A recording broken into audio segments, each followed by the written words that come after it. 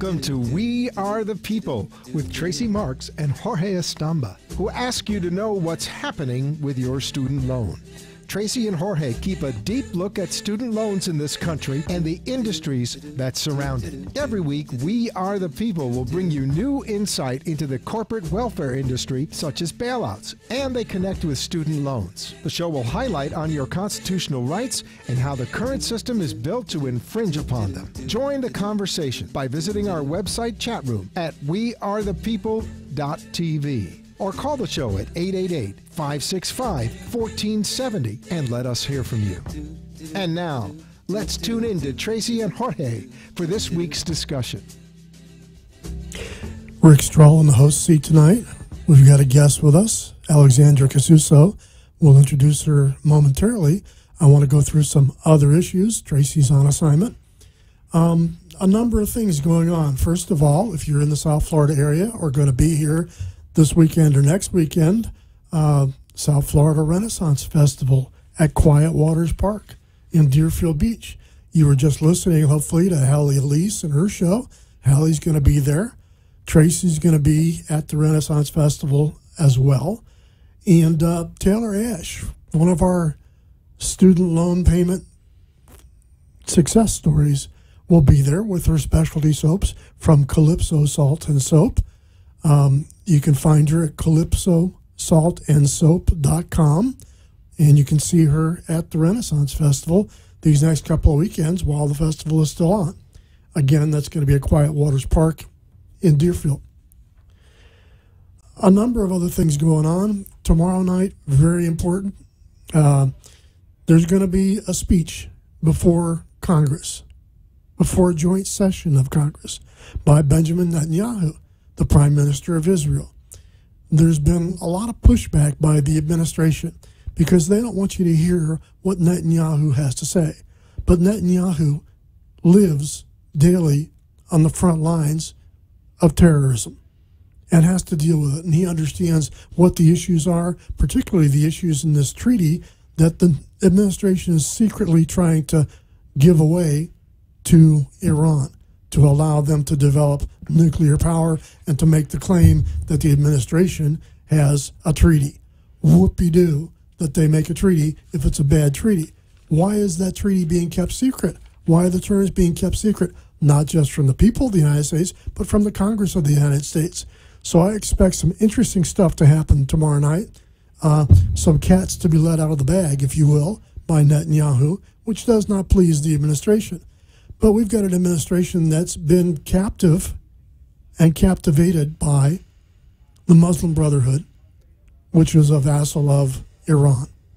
So be very careful about that. And by the way, if you're interested in Hillary Clinton, she's in the same boat.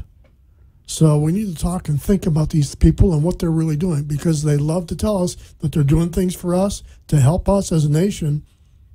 I got my questions, serious questions, and guess what? I'm not the only one. So you need to be looking into these things. Now, it's interesting, I pulled up for tonight comparative Arab-Israeli land and population. And it turns out that the Arab countries, and that doesn't include Indonesia, and it doesn't include Pakistan, and it doesn't include Iran, but I pulled 23 Arab countries out from Algeria to Yemen, have about 5.5 million square miles to support a population of about 350 million people. Now, 350 million people, that's about the size of the United States, a little bit bigger than us, but pretty close. And we got 5.5 million square miles. Compare that to Israel. They've got approximately 8 million people and more as people leave Europe and leave and get pushed out of Arab states, Islamic states, but about 8 million people in about 8,500 miles of territory. Comparatively speaking, the Arab countries have about 650 more times more land than Israel does, but only 46 times more population. So Israel is about 14 times more densely populated than these Arab lands. Just think about it. I think that there ought to be a place for these Israelis to be. And why not? And why shouldn't they have defensible borders? And why should they be under threat, especially under threat of Iran, Hamas, Hezbollah, Iranian vassals. So listen tomorrow night and see what you think. Last week, the FCC voted to take over the internet. Well, check out Protect Internet Freedom. They've got a petition out. They want you to talk to your congressmen and senators and ask them, demand for them government accountability. For some reason, the federal government is growing by leaps and bounds and is not accountable. What are they doing? They're going to cost us a lot more, and they're going to impact negatively our liberties, which they already have been impacting negatively, our freedoms of choice, and particularly our freedoms of speech with this internet takeover. Again, we were talking about secret negotiations with Iran. Now we're talking about secret negotiations with the Trans-Pacific Partnership, another free trade scheme, which is going to cost us jobs and cost us our values. All right. So look for Public Citizen. They've got a global trade watch. Public Citizen. They've got a global trade watch. Email your members of Congress and urge them to vote no on Fast Track. Do not give this administration authority to secretly create whatever it wants to create in trade policy. Make them come back to Congress. Make them do it publicly so that we know what agreements are being made and what damage is being done to us. Again, Public Citizen, Global Trade Watch. Look for them. Write your congressmen and senators on the Trans-Pacific Trade Deal, Trans-Pacific Partnership, TPP. No on Fast Track authorization. Interesting story about admirals and generals. Pentagon tapes indicting Hillary on this Benghazi stuff. This Benghazi stuff is important stuff. Apparently, Gaddafi was willing to go into exile and abdicate, and we refused to allow him to do that. Apparently, there may be or may have been some secret facilities that we had in Benghazi that were holding prisoners of Al-Qaeda, prisoners of these Islamic radicals. And perhaps that's why they attacked our facility there and killed our ambassador and others. Let's see here. Something else, another petition to sign to talk about, to consider, on Council for Citizens Against Government Waste. It says it's America's #1 taxpayer watchdog. Council for Citizens Against Government Waste. And what they want us to do is talk to our politicians and stop pouring tax money into the United Nations. United Nations doesn't like us, not helpful to us. So think about that. Read up on that. There's the Campaign for America's Future talking about defending Social Security and the earned benefits of older Americans. Guess what?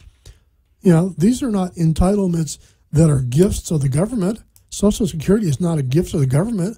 Medicare is not a gift of the government. These are things that we paid for check by check, paycheck by paycheck over the years. It's funny to me because Campaign for America's Future is always talking about the first thing Republicans want to do is go after Social Security. What the heck do they think Democrats have been doing? Obama's taken over $1 trillion out of Social Security and more out of Medicare, proposing another $330 billion taken out of Medicare, and Social Security. What's that doing? That's killing the program that existed for the people who paid for the program. So talk to your congressmen, talk to your senators, look for those petitions. Look for the Senior Americans Association, because the Senior Americans Association has a number of petitions available for you to look at. One of them, we're talking about Save Medicare Home Health Act of 2014. That's H.R. 5110. It's come over from the last Congress into this Congress. H.R. 5110, introduced last July. Right. Important. Allow seniors to have home health care out of Social Security. They're better off in their homes most of the time than in facilities. Why should we be paying for third parties? Allow them, if we're going to pay for third parties, to have some home health care. Right? So take action on behalf of seniors now. Look for the petition, and talk to your congressmen and senators. Senior Americans Association. And that bill, by the way, is in committee. It hasn't gone anywhere. I checked on it today. I also checked on another petition, another bill, H.R. 449, okay, which is allowing student loan borrowers to discharge student loan debt in bankruptcy. Restore the rights of citizenship to student loan borrowers. These things were taken away by Congress decades ago. Yeah, this was paid for by the industry, putting money in the pockets of congressmen and senators to give them more profits. So H.R. 449, ask your congressman to co-sponsor this bill. I checked today, there are about 3 co-sponsors. We need more than that. They're all Democrats. We need you to talk to your Republicans as well. Right? And we need you to go to studentloanjustice.org and find this petition. And we need you to talk to your congressmen and senators about this petition to allow us to have citizenship, full citizenship, and the rights of citizenship if we're student loan borrowers. Why shouldn't we? You know, we've bailed out the corporations. Why isn't the government working for us, the citizens, the people who pay the bill? Right? So think about those things. We'll talk about them some more. But right now, I want to get to Alexandra Kasusa and talk about our event that's coming up, The Truth About Student Loans at Florida Atlantic University. It's coming up on March 13th at 3 p.m., 3 to about 4:30 or so. And Alexandra is going to talk about that. We're going to talk about her project and why she did it and what she's interested in and what the issues are. Alexandra, welcome. Thank you. Thank you for having me. I'm glad to. So let us know. Talk about what's going on with this panel that you put together at Florida Atlantic University on March 13th. Well, the objective of the event. Well, there are actually 3 objectives to the event. The first one is to inform people and students in general about the dangers and the consequences, both psychological and financial, about student loans. The second one is to provide people with alternatives to student loans and how to get smart loans, how to not get the ones that are potentially devastating for people's lives. And the third objective is if you already are in student loan debt, how to get out of it. So we're going to have 5 panelists in the event. The first one is going to be Jeffrey Ventries. He's actually an attorney at law, and he himself has quite a bit of student loan debt. And he is going to be discussing with students and with anybody who comes to the event how to get out of student loan debt. What do you do when you're already deep into debt and you don't know what your alternatives are? So he's going to be discussing that part. What do you do when you already have debt? The second panelist is going to be Shimeon Frederick. He is the president of Trusted Debt Solutions. He's going to be discussing which loans to take, what alternatives people have to loans, and he's also be talking about his business, which is consolidating student loan debt and trying to get people out of debt without spending all the money that they want you to spend, the companies want you to spend. The third panelist is going to be Soumya Munjal. She's going to be flying from New York. She is the president of Youthful Services, which is an NGO that talks to students as early as middle school about what to do. If you want to go to college, how do you finance your education?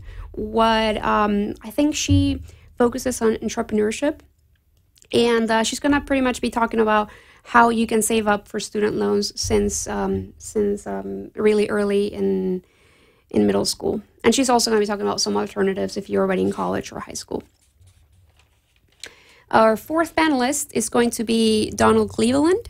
He is the author of the book Revitalizing America, and he's going to be discussing how easy debt can be acquired and how devastating it can be once you get your foot on the door of the student loan business.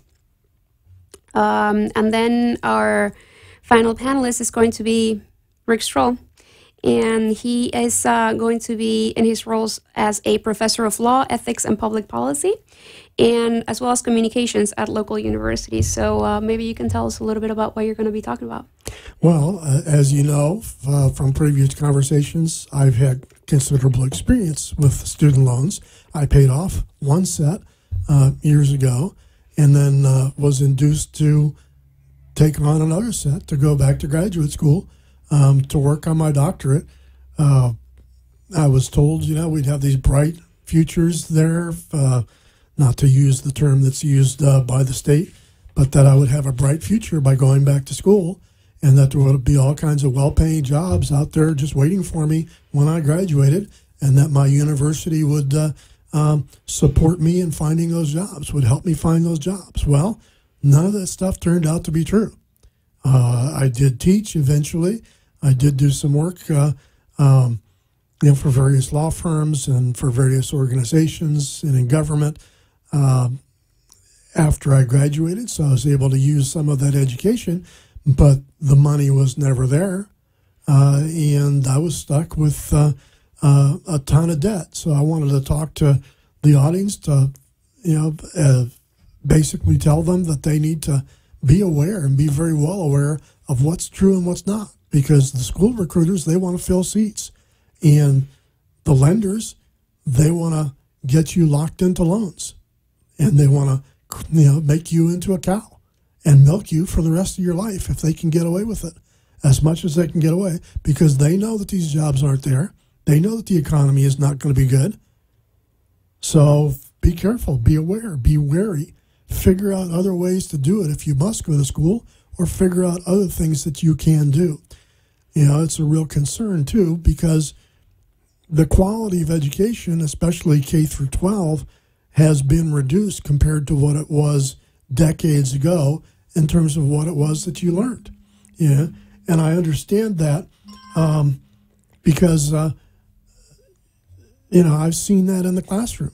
I've seen that people have not gotten the education, and they have a different set of interests, and they don't know the history of the country, and they don't have the values to be able to pass and to be able to have a higher education. So here we have students that are paying for a higher education, and the higher education that they're getting is actually what they should have gotten through high school. What do you think about that? That's exactly it. So now we have a situation where the bachelor's degree is replacing the high school diploma. And people are now going to grad school and getting into further debt just to get a master's, which is the new bachelor's degree pretty much. So not only are people getting into debt to fund their education through their bachelor's degree, they're also getting into debt so that they can kind of like stand out from the crowd, because it's so normalized to have a bachelor's degree that now what do? You apply for a job with a bachelor's degree. Everybody already has a bachelor's degree. So in order for you to get that job, you need to have a master's, and now later on it's going to be a PhD, and there's going to be more and more and more debt. And as you said, the education from K through 12 is not very good, and people are definitely not ready. Not in the United States. Now, I've found a lot of foreign students come over to go to our colleges and universities, and they're frustrated because their high school education far exceeded the quality level and the value of our high school education, and they're sitting in classrooms paying money for courses that with material that they've already exceeded in terms of their own capabilities in education.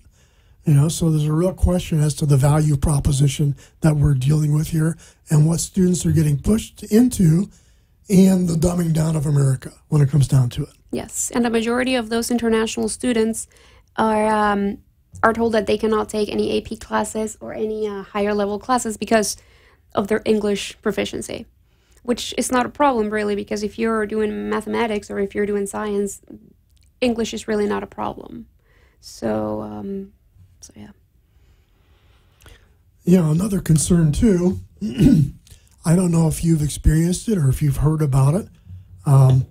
I haven't had a lot, but I've had some of these conversations with other professors over the years. As a professor, as somebody that had an education in America, whose education was still a fairly decent education. We're the standard. The professors, the faculty members are the standard for quality. They're the standard for what students should know and should have at the baccalaureate and at the master's and at the doctoral levels when they come out of their courses. Is there a dumbing down? Is there a pressure from the institutions to give people higher grades than they deserve and to pass people through courses when they can't really do the work that you think that they should have in those courses? I've done research in a few universities around the United States, and that seems to be the case. Just like in high school, people the standard of the FGAT, right here in Florida, for example, the FGAT, it's not like you need a certain percentage or a certain point, like a number that you need to pass. It is actually calculated based on how the students perform. So the curve is huge, and it's designed so